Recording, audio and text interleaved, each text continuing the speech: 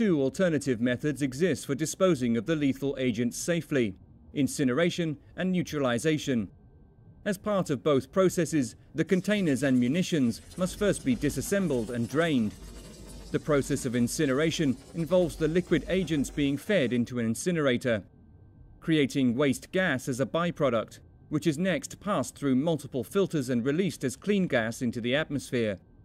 The cheaper alternative process of neutralization mixes the liquid agent with water and caustic solution before heating the mixture to destroy its chemical toxicity. Neutralization leaves large amounts of liquid waste, which must be sent to waste treatment plants.